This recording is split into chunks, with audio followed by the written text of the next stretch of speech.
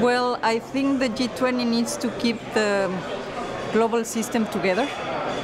I think that with the backlash against globalization, with the emergence of populism, with the emergence of this lack of trust by our societies that governments will take the right decisions, the biggest issue is to regain trust that the G20 can deliver answers for people. This is the most important issue. And of course we see that with the leadership of Chancellor Merkel and the G20 presidency of Germany, this is moving forward. We have very good issues in the agenda. The question is how much this very ambitious agenda is going to be followed by all of the other leaders, and how much political will there will be to address the most difficult challenges we're facing. The question of backtracking on open markets, the question of addressing climate change, the question of providing solutions that talk to people and that really gives everybody a chance with this question of increased inequalities. The agenda is there. I think that you find it in all of the issues that have been discussing. How far the political will of all the G20 countries will deliver, this is to be seen, and I'm optimistic. I hope they will.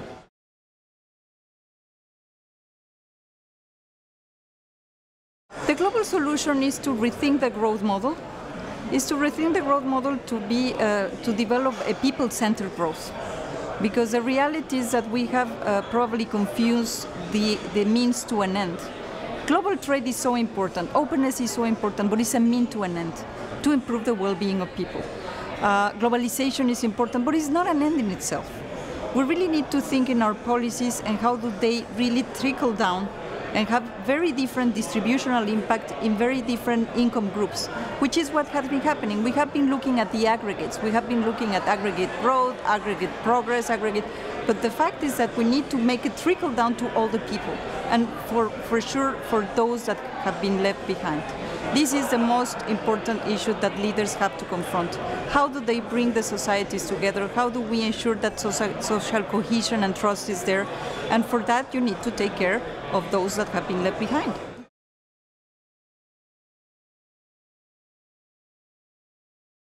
I think it's fantastic.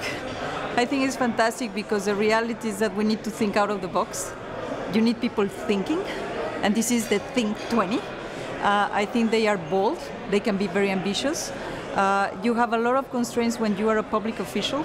You have a lot of constituencies, you have a lot of issues to take care. You have tight public budgets, so you cannot just go out and do whatever you want. Here you can, and they're free to express, they're free to think, they're free to propose. And then of course reality will tell us how far we can go, but I think we need these kind of settings to tell us and to push us for more ambitious.